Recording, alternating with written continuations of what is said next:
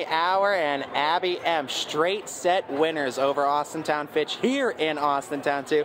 Ladies, you girls played the Road Warriors and you did it to perfection tonight. It felt like everything was being played to perfection. Lainy, I'll start with you and I'll toss the question over to you as well, Abbey. Just talk to me about the energy, the momentum you guys came out with. Was that one of the goals, establishing that momentum early? Because it seemed like you girls got it and never let it go. Yeah, like every game that we go into, we always want to try to just be very energetic and just really try to bring the energy up because it really helps us play better as a team. And I think it's more fun to have more energy and to just go out there with a smile on our faces, and that's exactly what we did. It was just a blast. Both of you got loose on some swings tonight too and were able to find the floor pretty often. Talk to me about defensively what Fitch was leaving you and what you guys were able to find on the floor for your swings. So you just kind of got to see the ball. Just try to hit the corners, hit the lines, all the sharp shots, and that's what mainly we scored against you. Yeah, we knew it was going to be tough. They're a great blocking and defensive team, so we just had to be smart with our shots, like she said.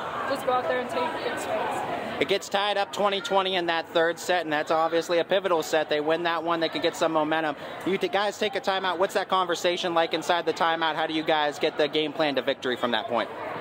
It's like we just got to relax. We just got to regroup, get a pass, get a set, and then get a swing just to...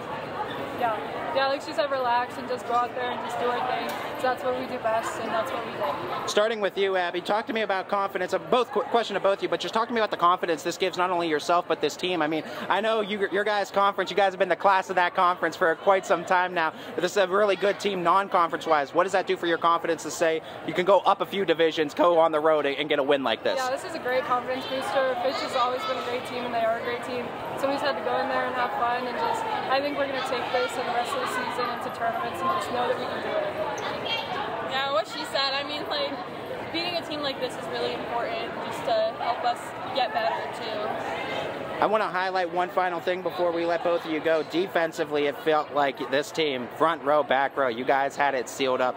What was it like practice-wise going up again, getting ready for this team, too? How much was defense emphasized? And I guess grade your defensive performance as a team, too, what you girls said as two of the leaders for this squad. It was a lot of defensive work at practice, and I think it was an A+. I mean, I think we got a lot of really good digs, a lot of good blocks, and I think it was a really good day.